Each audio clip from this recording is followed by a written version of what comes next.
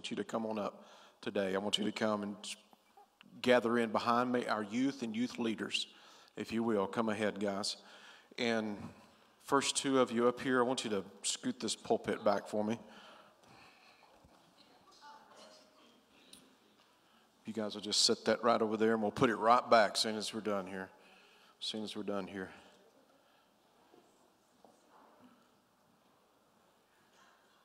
All of our youth and youth leaders. Mike, would you take a picture down here?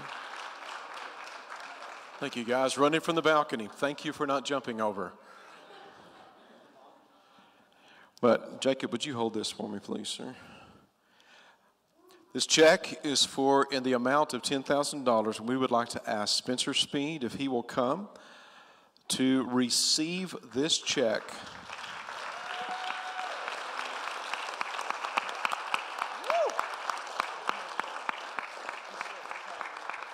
On behalf of Crossroads Student Ministry, we would like to present to you a check in the amount of $10,000 to go to Speed the Light.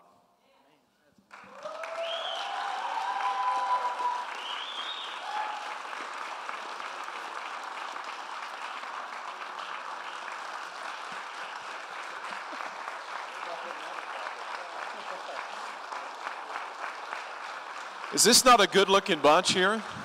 Woo! Amen. Yeah, look at that. You're looking at the church. Praise God. And if these guys have done this, there is nothing nothing impossible for the Lord's going to do in this group. Amen. Now, I've asked Spencer if he will. He's going to come. Have you been in leadership now for three years? Yeah, 2017 we stepped in. So he stepped in, and he's doing a fantastic job. And I am honored not only to have him here, but I'm honored to call Spencer my friend. And I've been so impressed with this man. He has just taken the bulls by the horn. He has really just gone above and beyond.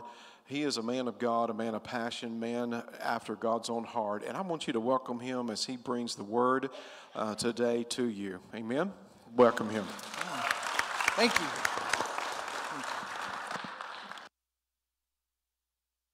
You guys can be seated unless y'all want to stay up here for moral support or something. So yeah, that's good. Everybody stay up here. How y'all doing this morning? Oh, that was weak. How y'all doing this morning? I heard it's been a minute since you've been in church. Is that right? We've had to be watching online. I'm the same way. It's been a minute since I've gotten to preach on a stage to people in person. And this is exciting. And because of that, Mike said we can go till 2 o'clock, 3 o'clock. Yeah, I'm just kidding. I'm delighted to be here. Thank you, Pastor Mike and Andrea, for letting us be here. It's an honor. My wife is actually back in the back with our 5-month-old son. She's in the little baby room there. His name is Jet. We have a 5-month-old named Jet Speed. That's right. I did it. Yeah, come on. It's great. You'll get to meet him. He'll be out here after service. I'm sure he's probably back there taking a nap. I tried to convince Lauren on a couple different names. I really wanted Max. I'm still maybe your second born, Max Speed, right? I said we could do all the middle names like Mach Speed and Light Speed and Top Speed. She wasn't having it. I got Jet, and that's, praise God, that was great. So we're honored to be here. It's been a while since we've even been in the building. It's been maybe a year or two when we did a Speed the Light rally in the gym with just all the churches in the region. And so, man, we're excited to be here, and just thank you for being here. You braved the rain, the COVID, you braved the people, just all the people, right? You did it. You came out, and so thank you for being here. I believe that when you step out in faith, God steps out in power, and we can believe for that this morning, amen?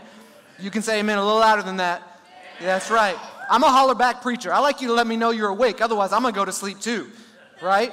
But no, man, students, way to go, $10,000. Jacob, me and you, we sat in Tyler, I think, right? At the beginning of the year, and we talked about with youth pastors from around the district, how do we have a passion for God but not for the lost? It's impossible. Just like what Andrea said, right? You can't have the Holy Spirit in you and not live holy. It's just what we do. If you love God, you've got to love people, all the people. John 3:16, for God so loved the world. Not a couple people in the world, not just the good ones in the world. He loved the whole world. And if we love God, then we have to love the world. You can't claim to love God and not love people. That includes the lost, the hurting, the rich, the poor, the pretty, the ugly. We're out there, some of us, I'm sorry. You've got to love everybody, and that's what Speed the Light is about. This check right here, this represents so much more than you can see right now, because Speed the Light goes around the world. It's domestic and foreign, it's everywhere. It is the way that students and churches and the Assemblies of God raise money to help missionaries go faster, to speak louder, to get the lost to know Jesus. It's a compassion demonstration. It provides things that otherwise missionaries around the world would not be able to get. And it's such a cool thing. I told Pastor Mike just a second ago, we pulled some numbers. How long have you been pastor here? 7 years. 7 years. What year does that go back to? 2013? 12? Since 2012, 2013, this check right here, I've got the numbers. This is almost 8 times the amount that Crossroads has raised every single year for the past 8 years. And that's incredible, because what this means is that there's some students and leaders in the room that care about the lost. Like 2019, $3,000, incredible, right? 2018, $1,300, 17, $1,600, $1,600, $2,400, incredible numbers. And every single number means a soul saved, right? And that's what we celebrate. It doesn't matter the number, we celebrate it, but when it gets bigger and bigger, guess what that means? More people. And some people are like, well, it's not about the numbers. Can I tell you, up in heaven it is. We want to see all the people in heaven. And that's what's going to make the angels rejoice. It says they rejoice when one person. Can you imagine when hundreds and thousands of people come to know Jesus? They'd be a lot louder than that little bitty amen you just gave me. Woo! I'll tell you, they would be screaming, shouting, jumping. Amen! Hallelujah! They would lose it. Because it means eternity in heaven with our Maker, with the one who created us, our champion that we just sang about, that everybody deserves to know who that is. And so Speed the Light is a way that we do that. Speed the Light provides essential transportation. So imagine just for a second, God speaks to you. For some of us, that's like, whoa, that's a big deal. He wants to speak to you. Exciting news. God wants to speak to you. He wants to talk to you. He wants a relationship with you. Imagine he speaks to you and says, I just want you to do something for me. I want you to pack up you and all of your family and move to Africa. Say what? You're like, that was some bad Taco Bell last night, right? You got something moving. No, can you just imagine God called you to do something crazy like that, to take your entire family to a place you don't know, people you don't know, a language you don't know, to do one thing, tell people about him. That's what we have missionaries all around the world doing right now. And when they get there, they're not allowed to find a job. They're not allowed to buy things like we can buy stuff in America. And so what happens is they have to rely on whatever transportation they have there, unless students like Crossroads students here raise money to buy vehicles. We've got right now missionaries who we've bought vehicles in every kind of thing imaginable, right? Because some places a car would not be good. Like in India, we bought our missionaries some dirt bikes, because they can get up and in the mountains. In another place over in the Far East, we bought a set of donkeys for Speed the Light, because not even dirt bikes would do the job. So the missionaries could get on the donkeys and get through all of these cracks and crevices of the rocks to get to where these unreached people are, because God cares about every one of them.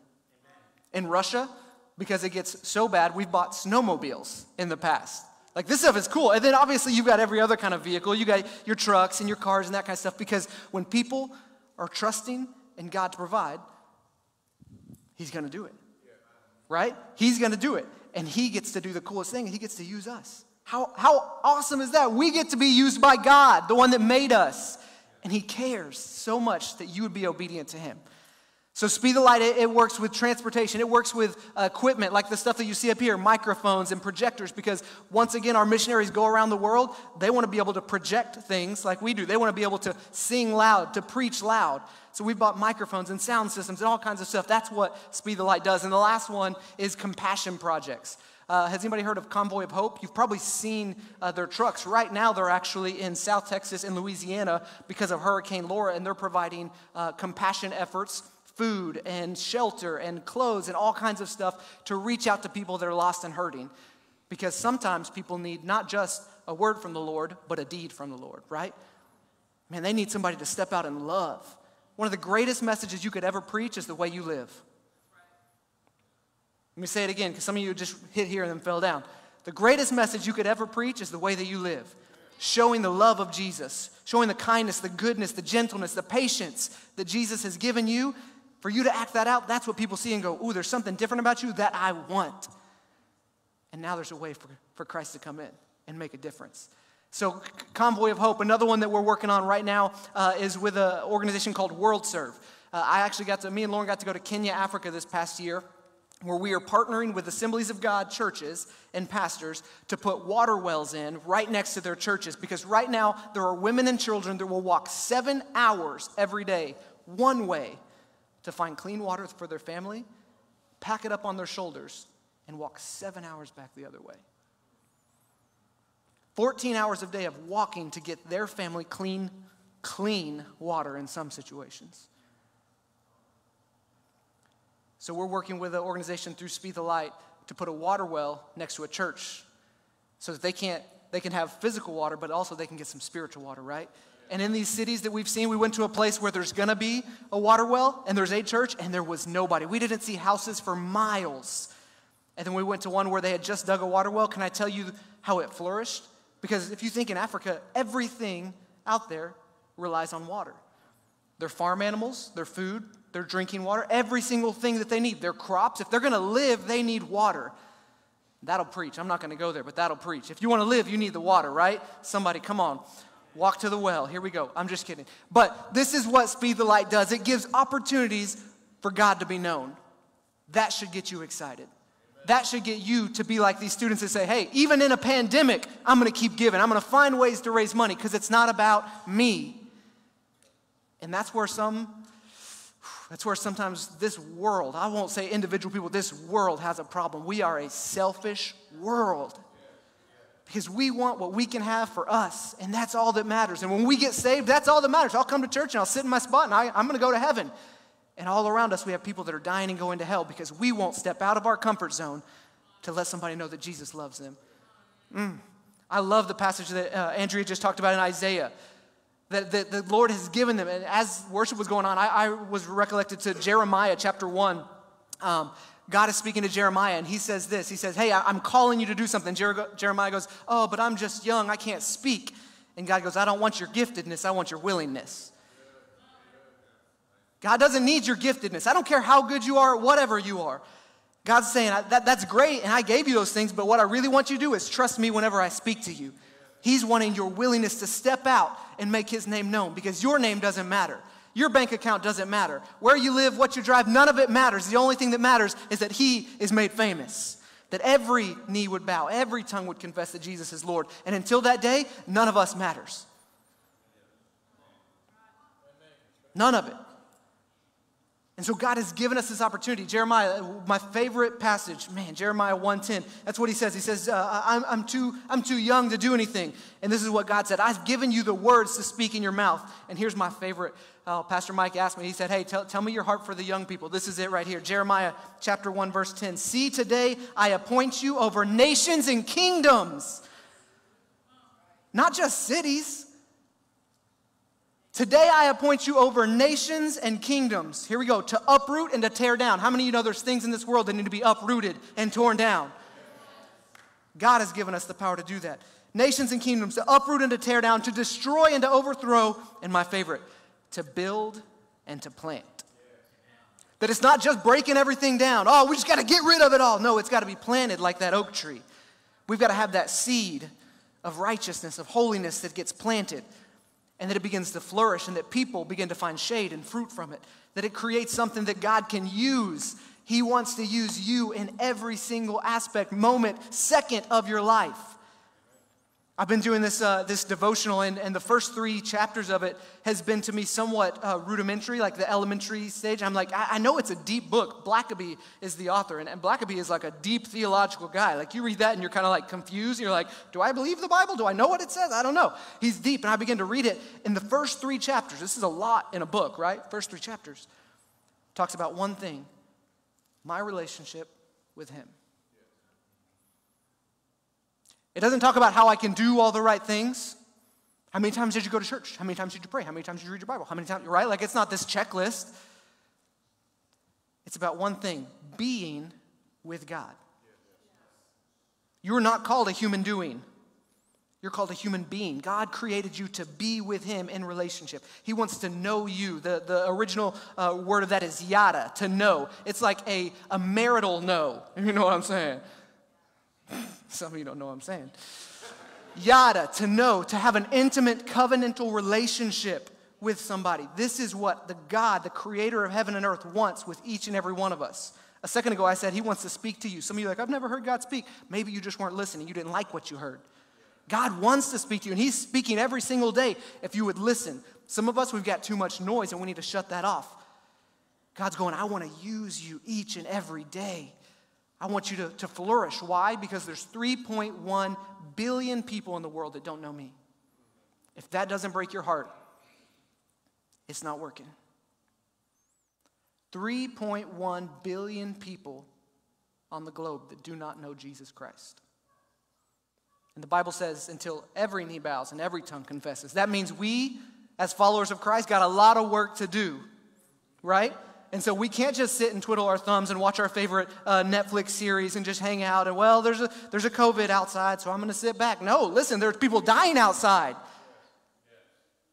There's people hurting. We're called to go to them. Matthew 28, 19, and 20. Go and make disciples. Don't sit. Don't wait. Go and make disciples of all nations, baptizing in the name of the Father and the Son and the Holy Spirit, teaching them what I've taught you, right? This is what God has called us to do. And so many of us are okay with just going to church. I went, and I'm good. Church opened, I came, now I'll go do the rest of my week. God says, no, I'm the rest of your week. You're walking with me every single day. You're supposed to be walking with me so I can show you the people that need me, and so you can grow closer to me, because we're called to be with Christ. And so my heart for the young people, my heart for this generation is that they would do this, that they would learn to be with God. That they would learn that there's no greater relationship than that with God. That there's no greater investment than spending time with God. Some of us would say, well, I've got to go serve other people. I've got to do these things. Can I tell you, the greatest investment you can make for somebody else is make sure you're okay first. It's not selfish. That's the right thing to do, to make sure you are in line with God. God, I need you. God, sanctify me. Make me holy. Help me to continue to walk in your peace, in your goodness, in your righteousness. This is what we're called to do. And so one of the biggest things that I worry about for the next generation, there's a statistic out there that says that 2/3 of all high school graduates will walk away from their faith over the next 4 years of college. 2/3 of students that were in church would walk away from their faith. So I believe that God is raising up a generation that's ready to fight. That they're not okay with the previous statistics. They're not okay with their friends walking away. They're not okay with all the injustice in the world.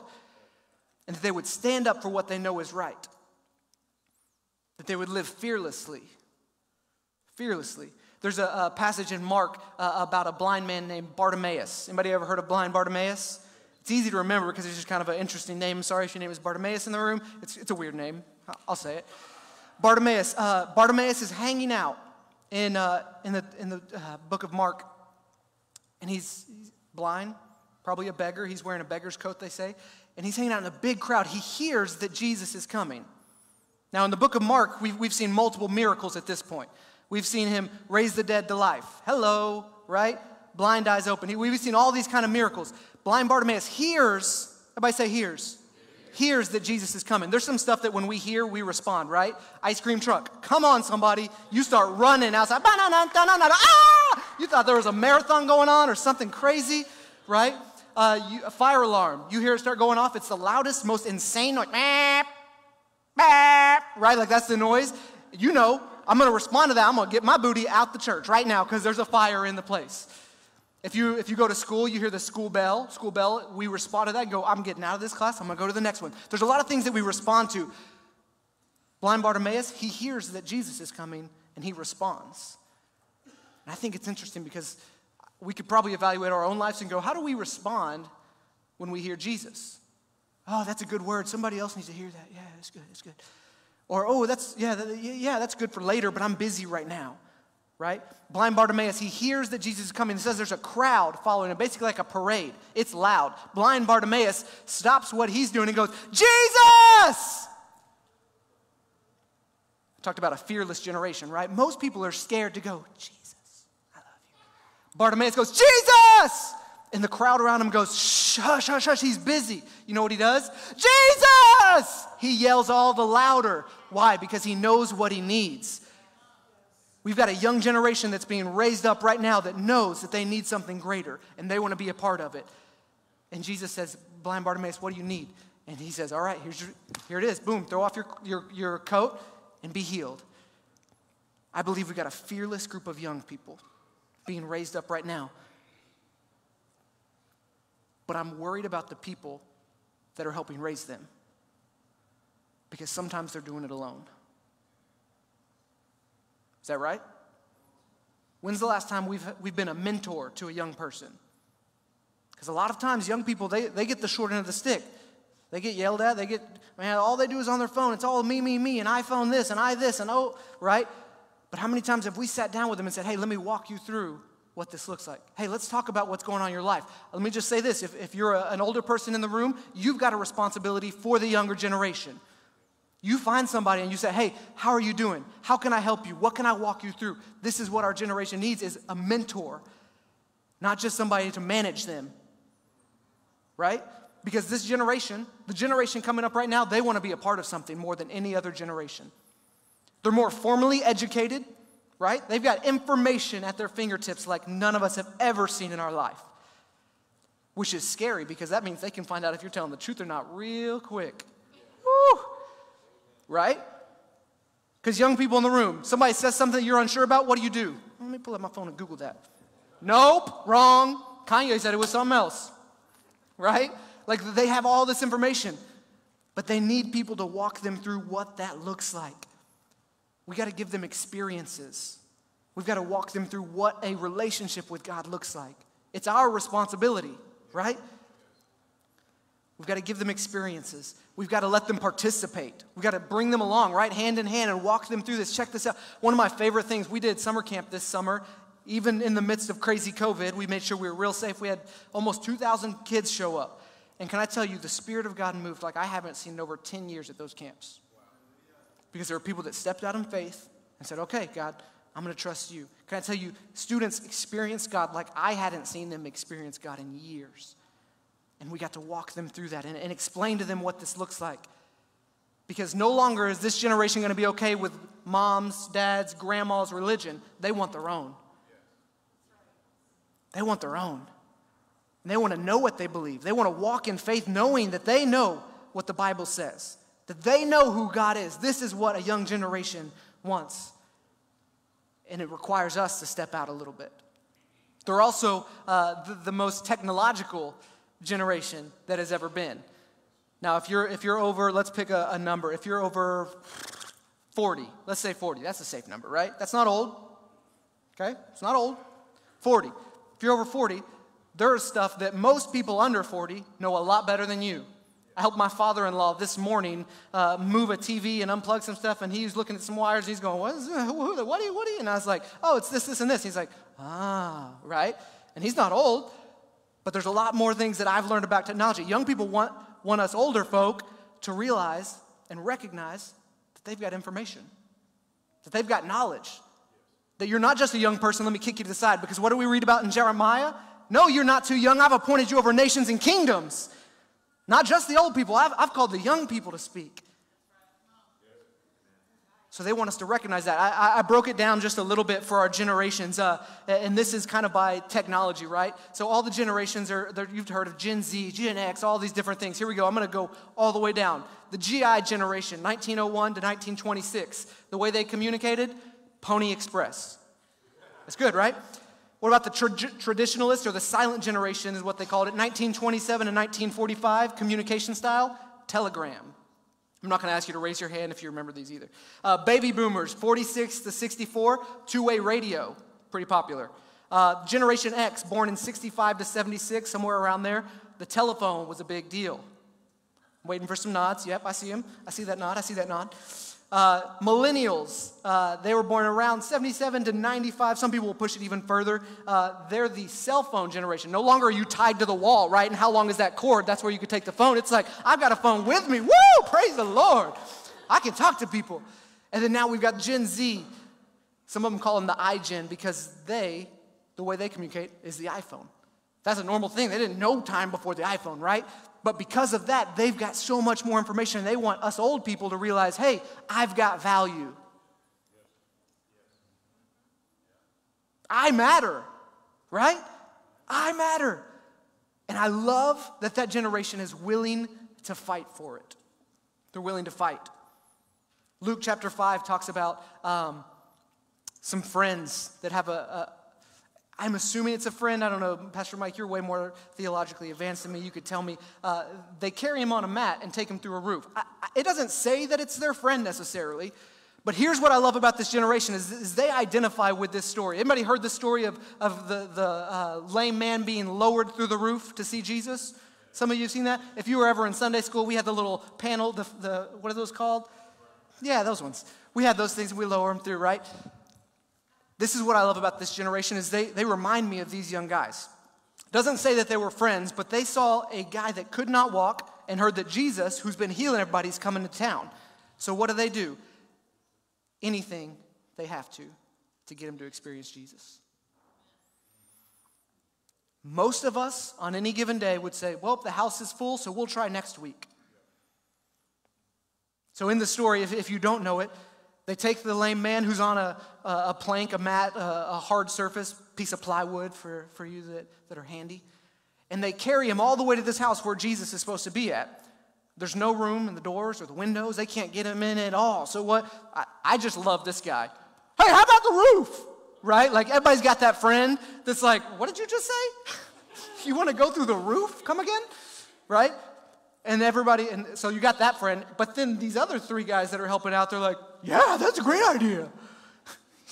These guys would have been a lot of fun to have around, I'm just saying. So they get him up on the roof, which would have been funny. Who's got the bottom? Who's pulling him up? How did they tie him to it? And then, I don't know. It would be picture perfect. Best movie ever. Like Comedy Central, awesome. They get him to the roof. They cut a hole in somebody else's roof. Excuse me?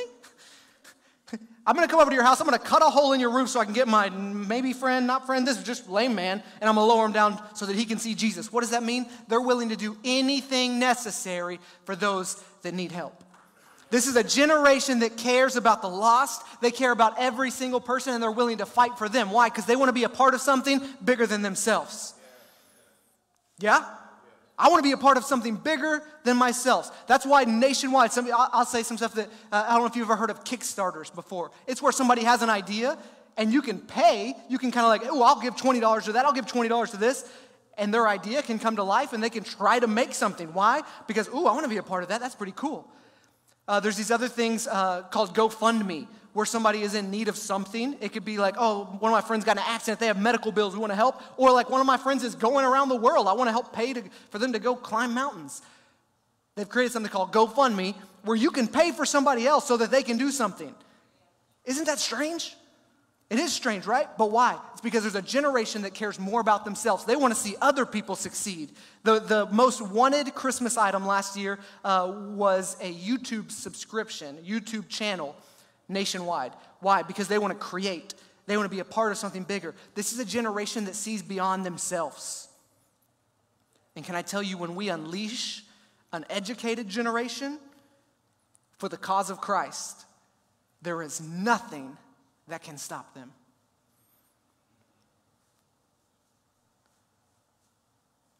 But we've also got to help, and we've got to get out of the way. Because some of us older people, we will hold them back.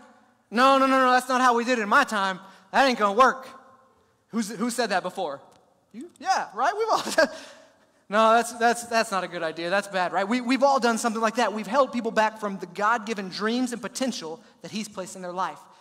Because sometimes our imagination's not big enough. Here's what I know. Jesus came and lived on earth 30 plus years. He pulled 12 people around Him to do life with.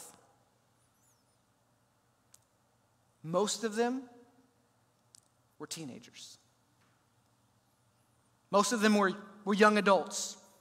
This is what Jesus did. He came around some people and said, you know what? I need some people that are willing to change the world. I need some people that will look at opposition and go, oh, that's just a challenge. Right? that I'll do anything to get past that. I will step out and do whatever it takes. Why?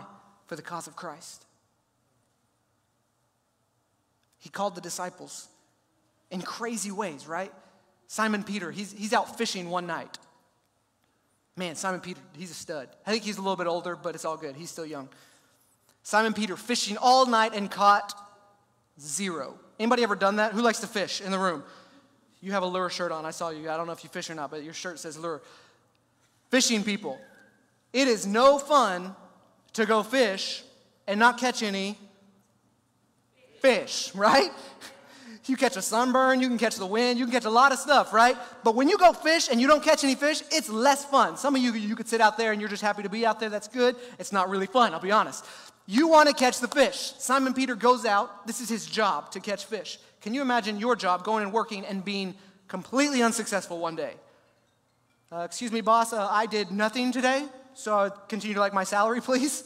Hold up, that doesn't work, right? Simon Peter all night long fished, working the graveyard shift. Him and his men, he'd come back and they start cleaning the nets, which is not a quick process. Pulling these giant nets out, making sure all of the little seams are good, all the connection points, getting it dry, all this kind of stuff. And Jesus approaches. There's a crowd wanting to learn from Jesus. And Jesus looks at Simon and goes, hey, I'm going to hop up in your boat. I'm going to start preaching. Simon's like, okay. He just needed a pulpit. Jesus needed a pulpit. And Simon says, all right, do that. And so they push out a little bit from the water. First off, Simon was probably tired, right? Again, caught no fish. Probably a little irritable. How many of you been that person? Like completely unsuccessful at something, so when somebody talks to you, like, no, I don't want it, no. And you're like, oh, I just said hi, how are you doing? Right? Simon trusts this Jesus that he's heard about. Yeah, hop in my boat, that's fine. I can let you use my boat. That's not too much to ask, right? And so Jesus began to preach, he begins to go, and then he says this to Peter. I love it. He says, hey, why don't we, he gets done preaching, why don't we push out a little further and let's go fishing? How many of you had that one person that asked you something after you've tried time and time again and failed time and time again, and you were just like, oh, you want to go fishing, huh? Yeah, I'll take you fishing. And you're like thinking, I'm going to kill them and then throw them over the boat, whatever it is, right? I could imagine this was Simon's thinking, like, you don't understand, sir. I just fished all night. There's no more fish. Not a fish in the water. Nada. But here's what I love about what happens when you let Jesus in your boat. First off, he changes your plans, right? Peter's probably tired. He stinks. He's cleaned his nets. He's ready to go home. Jesus stepped in and goes, hey, I want to change your plans, right? Second thing, he says, hey, let's throw out the nets into deep water. Oh, God, I can't believe he wants to throw the nets in. Okay, so yeah, let's throw out the nets in deep water, right? And so what does he do? He says, all right, if you say it, Jesus, then I'll do it. What I like in the original text is in this part, he calls him teacher, is the word that he actually uses in the original text. Jesus, you're a teacher. I've heard all about you. You're a teacher. Okay, teacher, let's go throw out the nets and find out what happens. And do you know the rest of the story? They throw out the nets into deep water, and it says they catch such a catch that it begins to sink their boat. Hello. That's a lot of fish. So what do they have to do? They have to call their friends. Hey, come over here. Hook this net to your boat, and I need you over there, and we're going to pull all these things in, right? So it changed his plan. It changed his perspective. Whoa, okay. When this dude's a part of it, something's happening, right? They get back to shore, and Simon Peter says, Lord, I'm not worthy. Can I tell you that's a translation difference? He said teacher the first time, and he says savior the second. When God gets in your midst, changes your plan, it changes your perspective. You begin to see things differently. No longer is getting on the boat after not catching anything crazy. It's obedient. All right, yeah, I'll do that. Can I tell you, God's looking for some people that will be obedient today. Even if it sounds crazy. Even if it sounds crazy. Some of you called it quits at crazy. Nope. I was good with praying in my closet. I was good with reading my Bible every once in a while, but you want me to talk to who? I'm not a preacher. Some of you say, I've got limits. I've got this little bubble, and this is me and my Jesus bubble, and anything past that is off limits. Jesus is saying, hey, if you can step out of that, I'll show you a perspective And the last thing he does is he gives them a purpose. He says, hey, no longer are you going to fish for fish. You're going to fish for people. You're going to be a fisher of men. This is where, when we let God in, he changes our purpose in our life. And some of us, we've let God in and we've gotten to the point where it changed our perspective. Man, there's sin in the world and I hate it and I love God and I'm going to go to heaven. But some of us, we haven't let him get to our purpose. God wants to change your purpose. I don't mean he wants to change your job, your title, your whatever, even though it could be that. For some of us, it's our mentality. Our purpose is no longer I go to work and I get a paycheck and I go eat and then I go to sleep and I do the same thing over and over again. It's I wake up and I look around me when I get gas to go, ooh, who has God put in my path? Who do I need? And then I get back in the car and I get to work, and as soon as I open the door, oh, there's the receptionist that looks like she's having a bad day. Maybe God's giving me something to say. God, do you want me to say something to this? Okay, the Spirit just used me. Hey, I just want to tell you that Jesus loves you. That was scary. The Bible, true love casts out all fear. So that wouldn't have been scary because God is in me and he is love. And when I love him, then nothing's crazy. I don't have to have anxiety because he knows the way. When our purpose is changed, God can make himself known. When our purpose is changed, God can use even a wretch like me. If somebody wants to come up and just play, I just want to say this today, and I'm about done. I know it's close to lunchtime. I can feel it. God has such incredible plans for you. This is not in notes. Let me just tell you, this is what I feel like God is speaking to you. God has such incredible plans for you, but sometimes you see his plans as minimal. But that's so little. If I just tell him Jesus loves him, that's not really anything. It's obedience. Because I've had conversations with people before that said, oh, I was about to commit suicide that night, but then you said what God told you to say. Is that because I'm good? No, it's because I was sensitive to the Holy Spirit moving inside of me.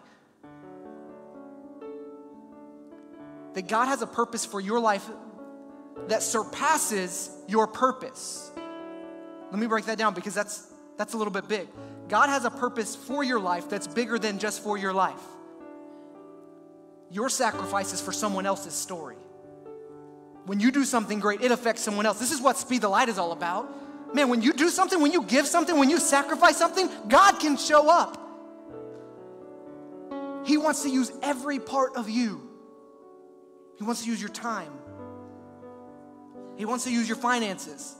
He wants to use your talents. You're good at that? Guess what? God gave you it. He wants to use it for his good. But can I say it's not just for you.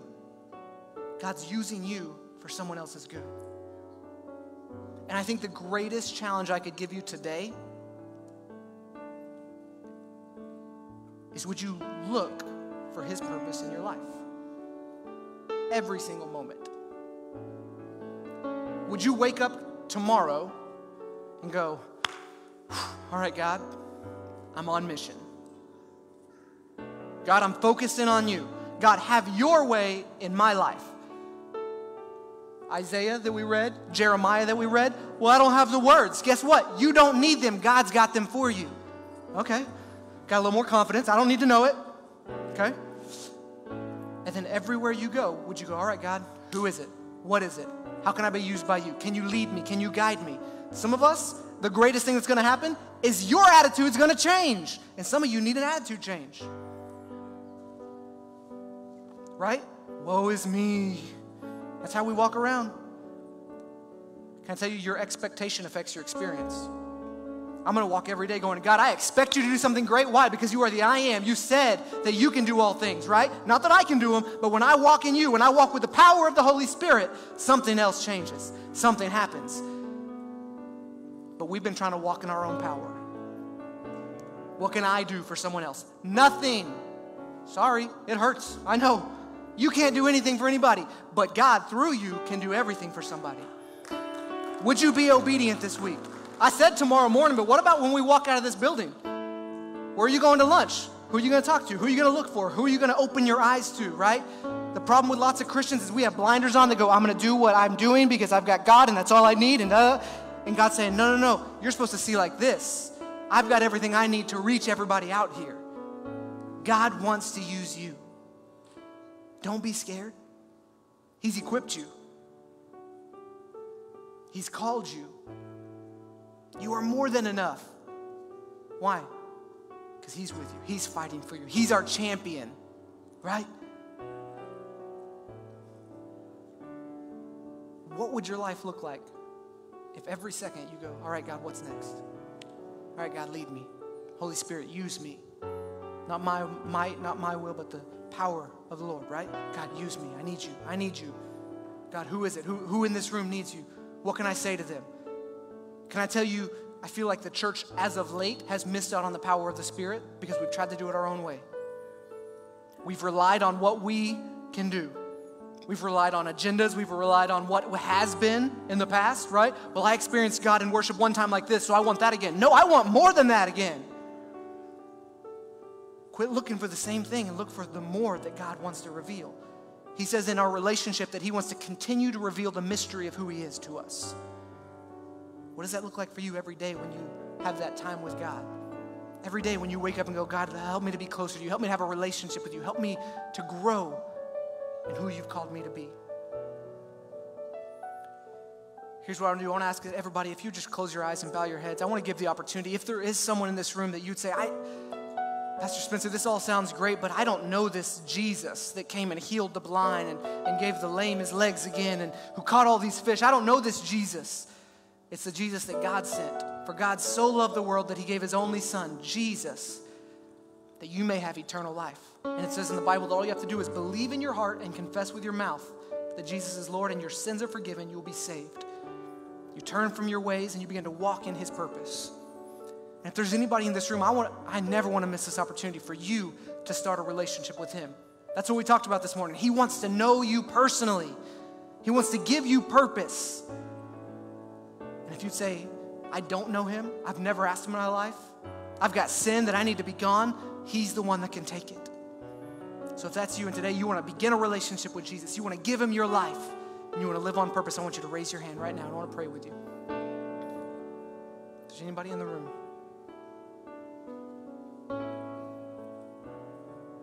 Oh, wait, one more second.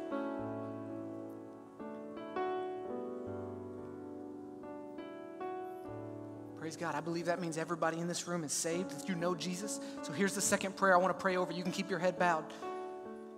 I want to pray that you would trust in God. That you would cast out the fear that would cripple you from doing the purpose that God has called you to. That you would be willing to sacrifice anything and everything at all costs. That you would burn the ships and say, God, I'm on here on purpose for your will, not my own. I want to pray over you.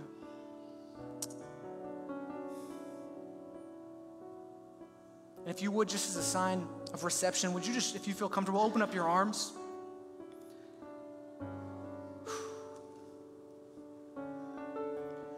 Jesus, we love you. But we're sorry for trying to do things on our own. We're sorry for limiting you, God. We're sorry for the things that we know that we shouldn't do, that we keep on doing. But God, today we ask that you would help us to step into a deeper relationship with you. God, that you would begin to speak to us in ways that we've never heard. I pray for a sensitivity to your voice. Lord, that we would hear the still small whisper voice as you lead us each and every day. God, I pray that we would be obedient to that voice. Sometimes it's easier to hear than to be obedient.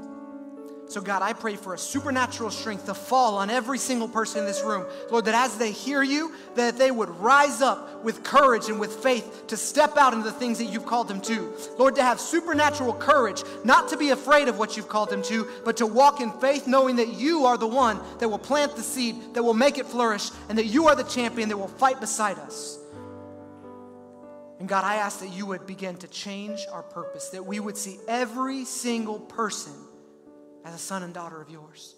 Lord, that we would see hurting people and realize that they need you and that you've placed us in their life. Lord, that you would help us to have wisdom and words of knowledge, Lord, to speak into people's lives, Lord, to bring love, to bring kindness, Lord, to bring everything that you are, Lord, into the flesh for them, that we would walk out a true relationship with you and that people would see the way we love you and that it would change their perspective, that it would draw them in, that they would want to know you. Lord, we love you and we just ask that you would be with us as we go, that you would keep us safe, Lord, that you would let your angels guard and protect around us.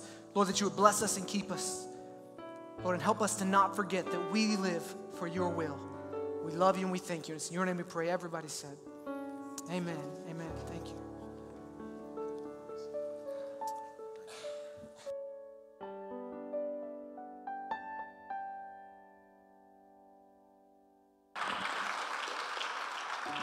Praise the Lord. I believe that the Lord has spoken to your heart today. And I believe the Lord is going to use you this week to touch someone, to encourage someone, to help someone this week. Do you believe it? Amen. Amen. Thank you, Spencer, for sharing your heart with us today. I'm going to ask our gentlemen if they will. Our ushers are going to make their way to the back. We're going to continue to take our offering as we have. As we dismiss today, please follow the leading of the Lord.